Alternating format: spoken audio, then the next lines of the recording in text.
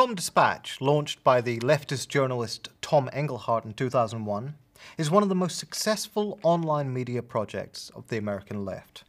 Engelhardt, a former anti-war activist from a middle-class Jewish family, is also a graduate of Yale with a master's from Harvard.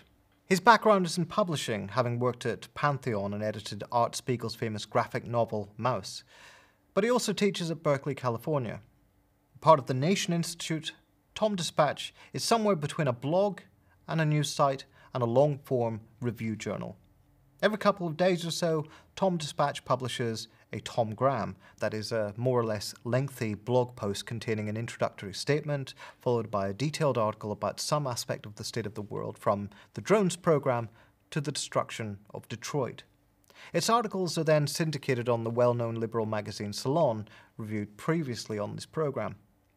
What is notable about these articles is the sheer detail and texture, the amount of information and context crammed into each one. In many cases, the articles form part of a series building up to a book project wherein notable Tom Dispatch writers like Nick Turse and Rebecca Solnit will test their ideas with the website's readers before publishing them in book format. The website also publishes a range of already established writers, from Lewis Lapham, former editor of Harper's Magazine, to the late Eduardo Galeano. The result is that Tom Dispatch punches well above its weight in cultural terms, contributing many of the ideas, the intellectuals, the key books, which provide central points of reference for the American left. Out of what ferment did Tom Dispatch emerge? In the beginning was the war. And in the immediate aftermath of 9/11, as President Bush began to ramp up the preparations for a global offensive to assert American dominance, Tom Engelhardt began to create what was at first an email list, forwarding news clippings and lengthy commentaries from Engelhardt to a growing list of friends. The themes were much as they would continue to be: the extraordinary centralization of political authority by the Bush administration, the crackdown on civil liberties, and the misinformation and false history being used to justify war. As the liberal magazine Mother Jones explains in an interview with Tom Engelhardt, the list was given a home in a website hosted by the Nation Institute in November 2002, just as the Bush administration was twisting arms and facts in order to invade Iraq, and the American left was mobilizing to try to stop it. The website's remit was to give ballast to the anti-war left, giving a voice to activists, and excoriating the reactionaries and neocons in charge. The articles thus followed the Iraq War from every angle, from profiteering and death to the disgrace of conformist embedded journalism. As the war began, Engelhardt mordantly observed the enthralled television coverage. The equivalent of penis envy on American wartime TV turns out to be weapons envy. America's latest weaponry is presented in elegant graphics. The planes and missiles pirouette slowly, elegantly, like so many dancers, as commentators lovingly describe, caress wouldn't be too strong a word, them. One announcer spoke of the package being inserted. But the website also, unlike a great deal of American liberal commentary at the time, alighted on Israel's persecution of the Palestinians. Likewise, it was quite critical of so-called humanitarian interventions, in a way that many opponents of Bush's wars were not. For example, in 2007, it published an interview with Boston Globe journalist James Carroll, which pointed out that the liberal embrace of humanitarian intervention is part of what set loose this new phenomenon of the Bush moment. The war on Iraq was partly made possible by liberal warmongering. So when a section of liberal opinion began to demand military intervention into Sudan, ostensibly to end the violence in Darfur, Tom Dispatch looked at Darfur as a resource war and published a detailed assessment of the US government's oil politics in Sudan, suggesting that perhaps Iraq was not the only place where American governments might try to control the oil spigot. And aside from war, there was always an accompanying, albeit subdued, theme, which was the Bush administration's class war against the poor. At the peak of the anti-war movement and the Bush administration's belligerence, the average posting, usually consisting of a long comment piece, often with a lengthy introduction, gained 100,000 page views. Today it's closer to 9,000 page views per day. With the website flourishing in 2004, Engelhardt co-founded the American Empire Project, under which rubric a series of books would be published by Metropolitan Books, taking a critical look at American foreign policy, the empire building abroad, and the national security state at home, with authors including Noam Chomsky, Greg Grandin, Chalmers Johnson, and Jonathan Schell. The logic of expanding to book publishing was partly explained by Engelhardt in an interview with the University of California Television. He pointed out that the rise of the political right, visible since the 70s, could actually be traced to an intellectual ferment in the 60s, when right-wing activists began to put a lot of effort into the word, writing, think tanks, books, and intellectual work. By contrast, the left had subsequently retreated into a priestly academic caste. But in the fervour of anti-war activism, the left was becoming relevant again. As Engelhardt put it, "I am a small part of the beginning of a process of taking the word back." Remarkably, in a way, and quite unlike a lot of liberal opposition under the Bush administration, Tom Dispatch has continued the tradition of trenchant critique based on muckraking reporting and detailed analysis well into the Obama era. Just because there was a Democrat in charge and, as Engelhardt put it in an interview titled "Drone Warfare and the United States of Fear" in Guernica magazine, imperial dreamers had been replaced by imperial managers, was no reason to forget that America was an empire.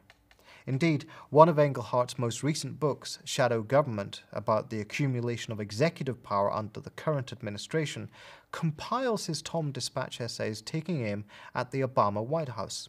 For example, in an essay called A Global Profiling President, looking at how this country's first African-American constitutional law professor, liberal Oval Office holder, became the most imperial of all recent imperial presidents, he points out that Obama has few constraints. No one can stop him or countermand his orders.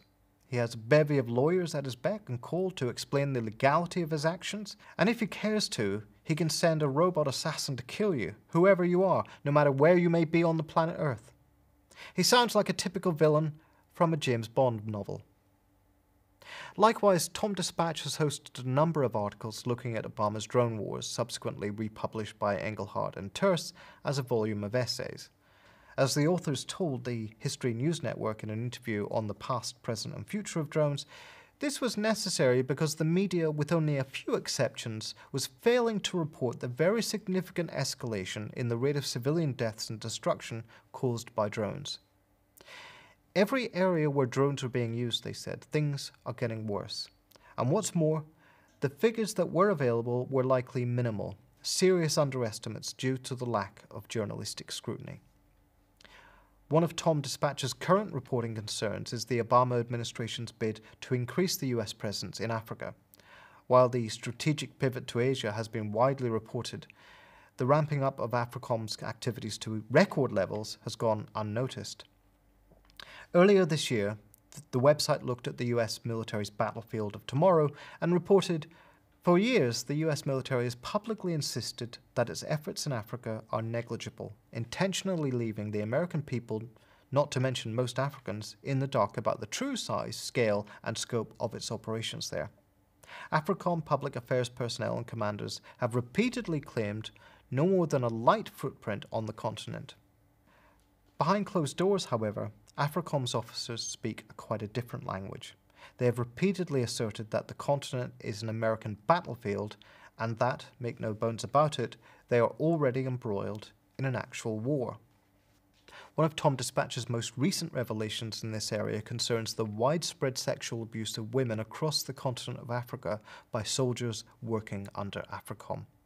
The means by which this story was brought to light is characteristic of how Tom Dispatch increasingly works.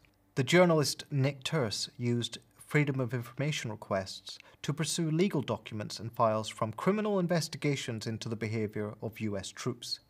To this extent, it was good old-fashioned muckraking, following up on some hints which had appeared in the press. But Terse was not just interested in one scoop. This was part of a book-length treatment of the American struggle to gain strategic control of the African continent, from secret troop deployments to intelligence operations to the scene of criminal behavior by some of its highest-ranking troops. And so what it has presented is a series of high-quality pieces of investigative journalism, such as is increasingly rare in the world of the corporate press, amid what Nick Javies calls churnalism, wherein quantity, filling newsprint space with as few staff and in as little time as possible matters more than quality. But as with the previous incumbent, TomDispatch is not simply concerned with the war and the state. In truth, it has considerably broadened its horizons in recent years with coverage of what Francis Fox Piven called the war on the home front, the theft of public resources by the banks, the Occupy movement, racist cop violence, the feminist struggle, and all the issues that have come to the fore in post-credit crunch America. In a way, it's quite remarkable what TomDispatch has sought to do and has achieved. With relatively few resources, it has taken the long-form journalistic essay as its mode, at a time when the internet was supposed to be reducing the attention span of audiences and condensing everything into 140-character bursts. It has been unashamedly popular and accessible without being afraid of intellect. It has combined muckraking and polemic, history and journalism, and maintained a consistently radical edge. And that is why TomDispatch is an icon of the American left.